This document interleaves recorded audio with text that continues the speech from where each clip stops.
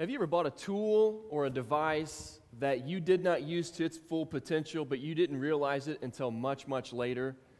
Maybe it was a piece of technology, a phone or a watch or computer, or maybe it was a program, or maybe you got a new smart TV and you never actually hooked it up to the internet to know all the things that it does.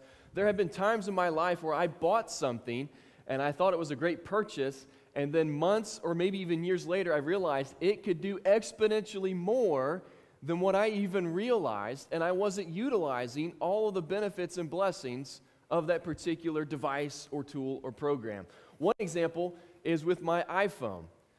I was told, it was actually fairly recently, within the last 3 months, that my iPhone can take 4K videos if I change the setting within there, and ultra-high-def photos as well. And you think, well, I don't really care about that. I don't need to take 4K videos. Well, here's the thing, is that last September I went to Israel, and I took videos of all the places that I was and pictures, and I didn't know that I could have been taking 4K videos that entire time. And so now, whenever I look at them, they're really clear, but I think they could be even like twice as clear and beautiful and awesome as what they are right now. And if I would have known that my iPhone had that potential, my photos and my videos of Israel would be that much better. Now today we're continuing our series called Untapped Potential, and we're talking about the Holy Spirit living inside of each and every Christian and how that gives us untapped potential. And just as I didn't know all the features of my iPhone, there are probably still other things that I'm not even aware of that I can do with it. There is untapped potential inside each and every Jesus follower, each and every Christian that we're not even aware of and we don't even know is at our disposal. There is a source of power that we aren't always aware of. Now, we've talked the last couple of weeks about kind of just a general introduction, and last week we talked about kind of who the Holy Spirit is and His identity, and this week we're going to be in John chapter 16, if you've got a Bible, John chapter 16, verses 7 through 15, and we're going to spend a couple of weeks talking about what the Holy Spirit actually does. When we say, like, Jesus is God with us and the Holy Spirit is God in us, what does God in us actually do? Well, this section begins in the beginning of chapter 16 with Jesus trying to comfort His disciples about what's about to happen, and in the midst of that conversation, He says in verse 7 this. He says, "But very truly I tell you, it is for your good that I am going away. Unless I go away, the advocate, which is the Holy Spirit, the advocate will not come to you, but if I go, I will send him to you." Now, we probably wouldn't imagine that it's good for us if Jesus leaves planet Earth. Like if we were to take a poll and I were to ask the question, would you rather have Jesus on earth right now, or would you rather have the Holy Spirit living inside of every believer? I would imagine that we would mostly say, yeah, I think I want Jesus on earth, because we need some Jesus.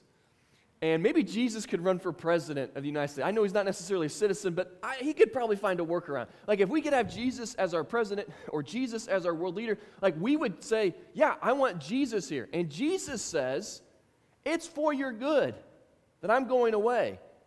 Because when I go away, I'm going to send the advocate or the Holy Spirit to live inside of each and every believer. And this is how the church is going to expand, and it's going to take off, and it's going to move. Like God with us, what an incredible thought. That Jesus came as God in the flesh. But what we need to realize is that God in us, there's some pretty amazing things that happen there as well. Now, as we walk through the rest of this little section, through the verse 15, what we will see is that Jesus explains to the disciples basically 3 areas of the Holy Spirit's ministry. This isn't the only 3 areas, but these are the 3 that He brings up in our conversation today. And we're going to talk about each of these 3 areas, unpack them a little bit, and then I'm going to ask you a question after each of these little mini sections that we cover to figure out, are we living with this untapped potential, or are we just kind of going through the motions, taking videos in like standard definition when we could be taking them in 4K? The first aspect or area that the Holy Spirit has very real ministry is how he interacts with the world. The world being those outside of the Christian experience and those outside of the Christian faith. So continuing with our passage, verse 8, he says this: when he comes, that is the Holy Spirit, when he comes, he will prove the world to be wrong about sin, righteousness, and judgment. And then Jesus tells us how those things will take place. He said, with regards to sin, because people do not believe in me. About righteousness, because I am going to the Father, where you can see me no longer. And about judgment, because the prince of this world now stands condemned. And you may be like, I have no idea what Jesus is talking about here. How is that a benefit or a blessing to us? Well, I'm going to, at the risk of oversimplifying it, here's what Jesus is saying. Holy Spirit is going to convict the world of sin. They don't believe in Jesus. Most people don't think they need to believe in Jesus because they don't think that they're a bad person. Like you've seen the videos where, I think the guy's name's Ray Comfort, and I'm not picking on this guy, but do not do this, okay? But he'll go up to people randomly and say, and he's from New Zealand, so he has kind of a weird accent, right? And so he's like, do you believe you're a sinner?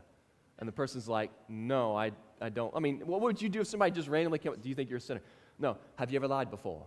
Yeah, I've lied before. Well, did you know that lying is sin? I guess it is. So let me ask you again, are you a sinner? And people are like, it's like a big gotcha moment, right? Now listen, if I'm driving through Woodlawn and I see you walking around with a camera crew and a microphone, I'm going to ask you to stop doing that. And if you will not stop doing it, then I'm going to give you a First Baptist Church of Woodlawn t-shirt to wear while you go do it, okay? I'm teasing, I wouldn't do that. It'd be a Central Christian Church shirt, actually. No, I wouldn't do that either. But I don't think it's our job to try to get people in a gotcha type of moment, because I think that gets people defensive and more combative and debative, as opposed to, let's have a conversation because you're my friend and I love you and I want what's best for you. But nonetheless, the point that Ray Comfort brings out in all of his videos is clear, and I think it's true. People genuinely think that they themselves are good. And who's the bad person? Well, a person who's a little bit worse than I am. I'm a good person. Not that they would say that they're the standard of good, but they would generally think, I'm a good person, I'm not sinful. So the Holy Spirit comes in part to convict the world of sin, to kind of show that there is a need for a Savior. Jesus says they don't believe in me. The Holy Spirit has to come convict them of sin so that they will desire a relationship with me, so that they recognize that they are sinful. He says with regards to righteousness, because I'm going to the Father, which is to say, you're not going to be able to look at me anymore and follow my example. Now, obviously, we have the written word, and obviously we have kind of the testimony of the church as to who Jesus is and the way that he lived, but when he leaves, we can't bring anybody to Jesus and say, I know you think you're righteous or that you think you're a good person, but Jesus is kind of the example, and anything below him is unrighteousness. And it's sinfulness. And so since Jesus is going to the Father, and he won't be there as the example for what godly living is going to look like, the Holy Spirit will convict people's hearts, not only to sin, but also with regards to righteousness, which go hand in hand, and then also in terms of judgment. That we believe that we will spend forever somewhere, either in God's presence or away from God's presence, and we also believe that we are the ones who get to decide that God gives free will to the world, that God gives the freedom of choice to all people, and they will either throughout their lives choose to reject Jesus or choose to follow Jesus, but the decision is up to them. But it's this idea that judgment is eventually coming for all people, and we will not escape it. We will not get around it. Now, the way that the Holy Spirit does this, I believe, is through the preaching and teaching and conversations about his word and about godly things, and he will use our conversations, our actions, our activities, and give them like a special boost so that there's more impact in what we do because of his power behind it. The best example of this is Acts chapter 2. the day of Pentecost and the birth of the church. And we've talked about this the past couple of weeks. And in our conversations, we see that Peter ends up standing up and giving the conclusion of this sermon. You remember how many people were baptized? Hopefully you read the book of Acts this week. Not 3, even though that'd be a good Sunday, right? 3,000 people were baptized on the day of Pentecost. Without the Holy Spirit working in the hearts and the minds of the people that were listening, that number is drastically different. There aren't 3,000 people getting baptized that day. And so what we see as the Holy Spirit moves not only in the words of the apostles, particularly Peter, but also in the hearts and the minds of people, the work that they do is exponentially greater. Because the Holy Spirit is working to convict people of sin, righteousness, and judgment. Now, here's the thing about it, is that the Holy Spirit works, I don't believe, apart from our activity as Jesus followers. What I mean by that is, the Holy Spirit does not just appear in somebody's room in the middle of the night and then say, hey, just want to tell you who Jesus is and what it means to follow him, and you can choose to reject or you can choose to follow, but I'm going to lay out the plan right now.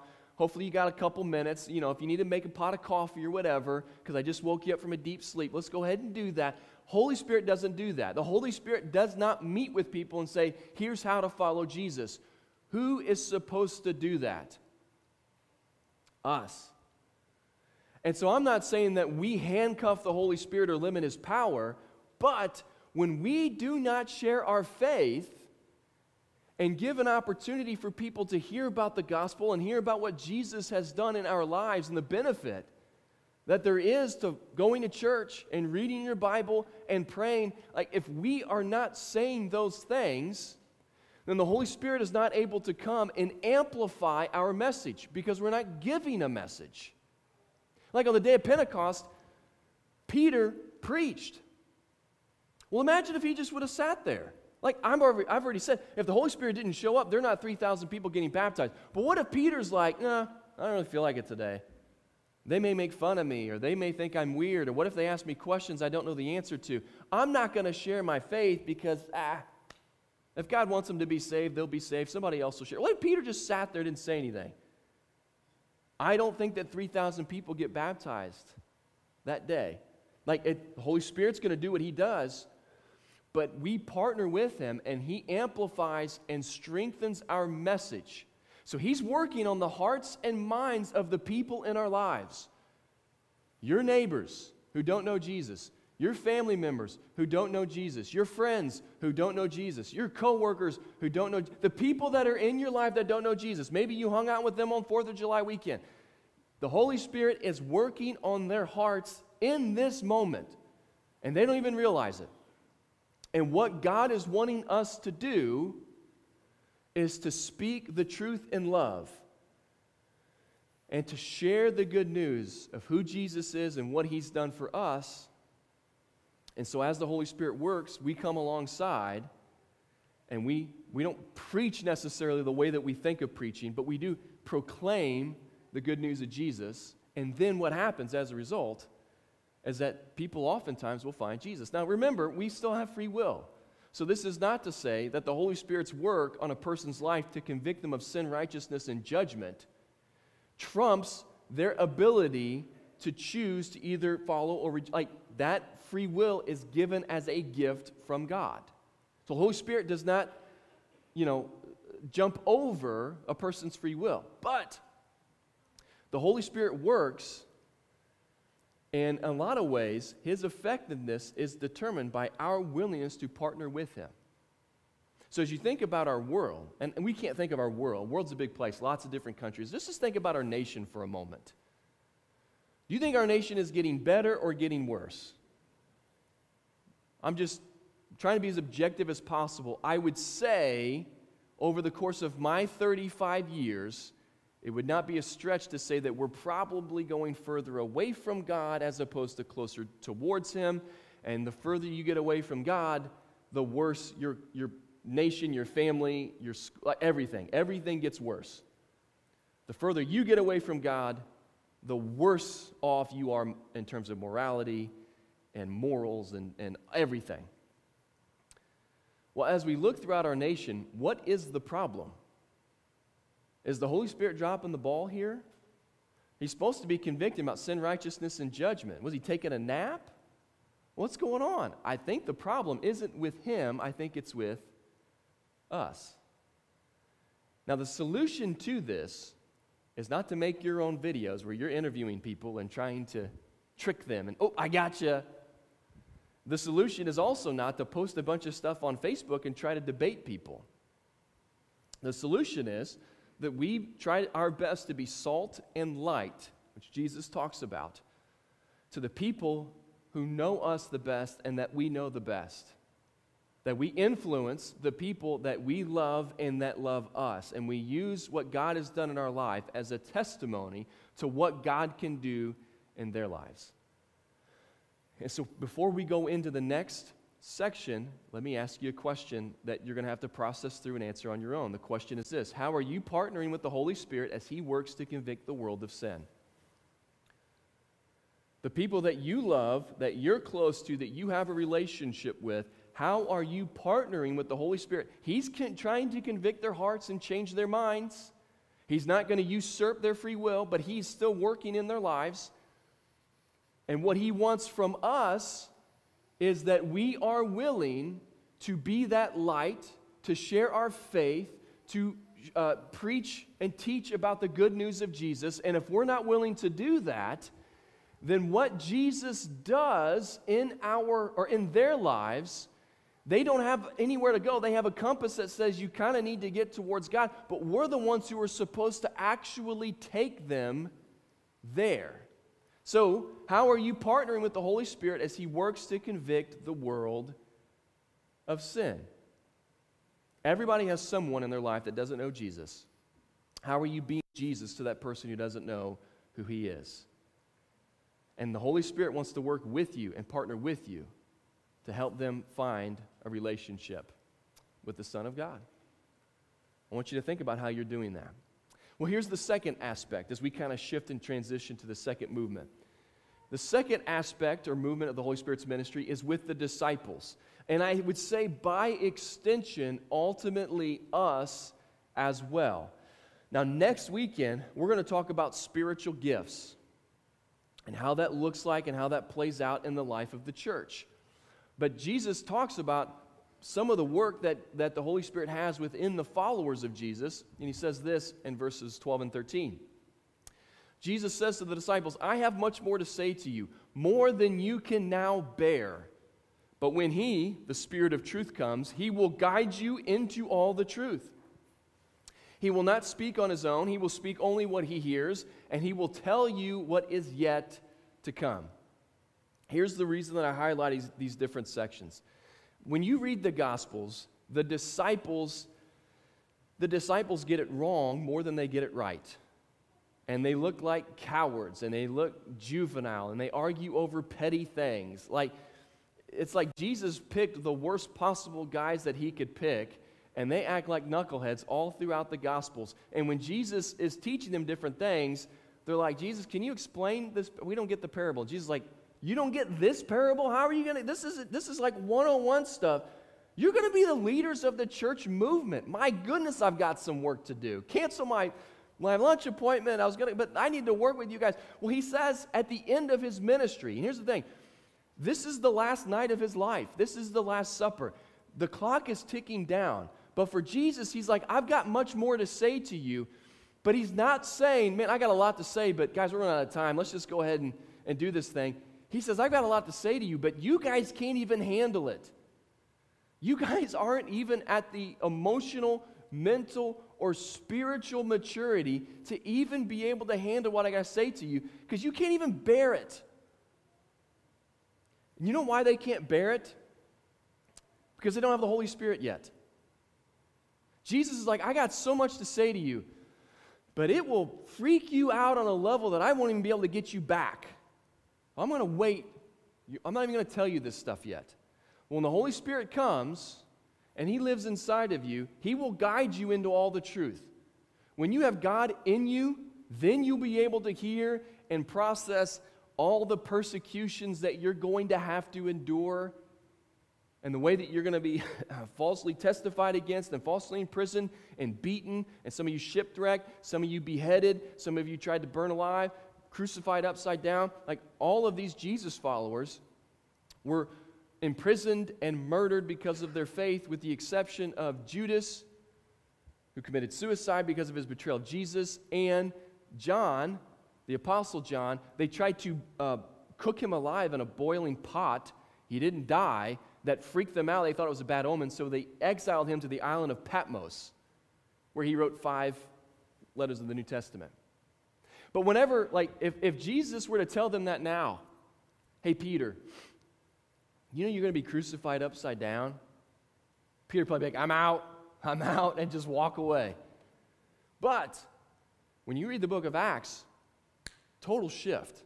Completely different men, completely different perspective, completely different way of living. Why? Because the Holy Spirit lived inside of them. And they were not only able to hear what was going to happen to them and hear how the church was going to expand and their part in all this stuff, but they were actually able to live it out as well. And then it says He will tell you what is to come, which is to say with the apostles, and they had a different place in the church movement than we do. But the apostles were shown things and taught things and experienced things that I think that you and I are not going to experience, because it was the foundation of the church, it was the birth of the church, and it was a different time period than what we have now. But make no mistake that God in us is still a big, big deal.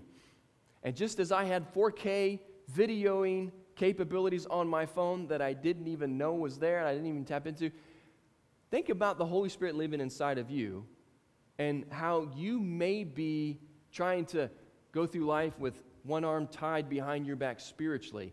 And if you really prayed and asked for God to show you, or asked for God to help you, or asked for God to convict you, or asked God to move in your life, like, what do you think would change and what would happen? In fact, the question that I have after this section is, where does the Holy Spirit need to help you grow in your faith and understanding of God? Now, here's the thing about it, is I don't care how mature you are in your faith, I don't care how much you know about the Bible. Everybody's got something that they could answer here. Unless you have reached a level of perfection and you no longer sin and you no longer have issues or weaknesses or failures, if you would say, well, no, that's where I'm at. I need you to talk to me after service because I need you to tell me how you did it, because I'm not there yet. But for everybody else, and if you're sinless and perfect, you don't even need to listen, actually, ever to me, because you're beyond, I can't help you. But for everybody else, there's an area in our lives where we need to grow in faith. We may not even know what that is yet completely. And there are areas in our lives where we need to understand what it means to completely and totally follow God, and what surrender looks like, and how to completely and totally lay down our rights, or even how we share our... there's so many things that we need to learn as Jesus followers. So what I'm asking for you to process through is, where am I weak or lacking or insufficient in my faith? And how can God help me to follow Him or understand who He is or His will more closely? Now, this doesn't come by you taking a test or you watching a video and going, this comes by you processing, looking inward, and praying. And I believe that because the Holy Spirit lives inside of a Jesus follower, He will reveal to you areas that you need to work on and areas that He wants you to progress in. But you've got to be willing to be vulnerable and have that conversation with God. Where does the Holy Spirit need to help you grow in your faith and understanding of God? Now let's get to the final aspect of the Holy Spirit's ministry, the final area that we're going to talk about today, and it's how He interacts with Jesus, and it sets an example for us on how we're supposed to interact with Jesus as well. In fact, here's what Jesus says in verses 14 and 15. He says, He will glorify me, because it is from me that He will receive what He will make known to you. All that belongs to the Father is mine, and that is why I said the Spirit will receive from me what he will make known to you. So within the Trinity, there is total and absolute equality. So God the Father is not more God than the Son or than the Spirit, and God the Son isn't more God than God the Father or the Spirit, and they're not less or more. It's not like that. There is complete and total equality. Each of them are God in 100%, one God, three persons. But in order to bring salvation to mankind, each person of the Trinity takes a different role. So God the Father is identified kind of all throughout the Old Testament as Yahweh, and he's the one that they follow. God the Spirit is active, and God the Son is active, but they identify their worship ultimately of God the Father. And God the Father doesn't come down the cross for our sins. God the Son does. Now, it's still God, but God the Son comes in the flesh, and he lives a perfect life, and he dies on the cross so that we can have forgiveness of sins. And then God the Son doesn't come and live inside of us. That's why I always get, like when people say, accept Jesus into your heart. I get what they mean, but Jesus doesn't come into your heart. The Holy Spirit does. See, God the Spirit is the one who lives inside of us. And just as God the Father sends the Son to do his will and to live and to die, God the Son sends the Spirit to speak his truths and illuminate him and help us see him and identify him more clearly and to understand his teachings in a better way. The Spirit amplifies all the work that the Son did. So it's not that he necessarily is doing new, he's pointing back to the person and work of Jesus, that he ultimately glorifies Jesus. And leads me to my final question. How are you actively working to glorify Jesus? This is why we exist on planet Earth. And when we think about our lives and all that we do and all that we accomplish and all that we pursue, sometimes we pursue things that not only do they not last, but they're not good for us. They're not healthy for us. And sometimes they even bring us away from God. Like our primary mission is to live a life that glorifies Jesus. That everything we do, everything we say puts a spotlight on him and helps people see him more clearly, understand who he is, and that we model what it means to follow him. And in doing so, we will glorify Jesus. But sometimes our wants, our desires, our wishes, they get in the way. And so I want you to think of an area of your life that you've kind of isolated. And it may not even be that you're doing anything wrong. I'm not saying like an area where you've got some hidden sin, even though if you do have those, like those need to be identified as well.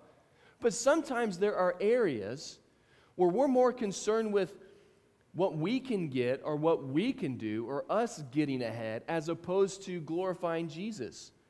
And when push comes to shove, when it's about glorifying Jesus or glorifying ourselves, when it's about lifting up our name as opposed to lifting up his, our default mode and how we are in our nature, we will lean towards lifting up ourselves and making our name great at the expense of Jesus. So the Holy Spirit comes into the world for the sole purpose of glorifying Jesus. And by extension, we have God living inside of us. We are Jesus followers. We should live with this mindset as well. So how are you actively working to glorify Jesus? Now, as I mentioned to you, next week, we're going to talk about spiritual gifts and more holistically what God does each and every day of your life, essentially, by equipping you to live out his mission on planet Earth. Now, the thing about spiritual gifts, it makes people feel a little uncomfortable at times, and I get that, but here's my homework assignment for you. Okay, I like getting homework assignments. Remember, I was almost a math teacher, and I think I missed the opportunity to give assignments to kids. Not that you're kids, okay? But here's my assignment for you. I want you to read Romans chapter 12, 1 Corinthians 12, 13, and 14. 4 chapters. Now, last week, if you did the book of Acts, awesome, number one. Number two, that was 28 chapters. All I'm asking for this week is 4. This is basically a softball assignment, all right? Romans 12, then 1 Corinthians 12 through 14. These are the main spiritual gift passages that are present in Scripture. I want you to process through those, and I want you, as you are reading these chapters, I want you to make little notes or little questions that you may have. And here's what I really want you to do, because it's a big benefit to me as I'm going to prepare next week's sermon. I want you to ask me different questions that you have about spiritual gifts. And so it's going to talk about miracles. And like, well, you may wonder, do miracles still exist in the way that we see them? Like, do you think that, like, you could part the sea? Like, if I drop my fishing pole in the lake, does somebody have the ability to spread it? Because that's an expensive fishing pole, and I'd hate, or whatever. Don't ask that question, by the way. That would be a little ridiculous. But, like, there are some really good questions when you start talking about spiritual gifts. And I'll say this, I probably won't have really good answers to it. But at least we can have the conversation about it. So, Romans 12, 1 Corinthians 12 through 14. And as we end our service today, we want to set aside that time to remember what Jesus did when he died on the cross for our sins. So if you have your prepackaged communion cups, go ahead and peel back that first layer and expose the bread. And on the night that Jesus was betrayed, he took the bread, gave thanks, and he broke it, and he gave it to them, saying, "Take and eat of it, all of you. This is my body."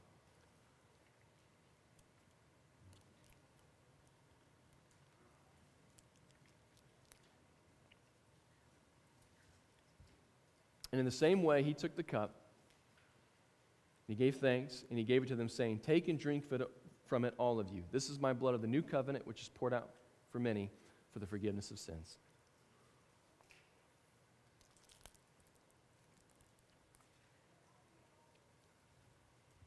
Well, Father, we are so thankful for Jesus, for his life and example, for his death, burial, and resurrection, which not only gives us forgiveness of sins, it not only gives us eternity in your presence, but it also gives us your Holy Spirit living inside of us now. Father, continue to teach us and help us to understand what your Spirit living inside of us can do for us, how it can help us to live with more intentionality, with better strategy. Help us in all things to bring glory and honor to you. Help us to love you more tomorrow than we did today, and help us to love our neighbor as ourselves. Give us the strength to do these things, Father, as I know that you will. We lift all this up and pray a blessing on it in Jesus' name. Everybody says, Amen. God bless you guys. Thanks for being here today. We'll see you next weekend.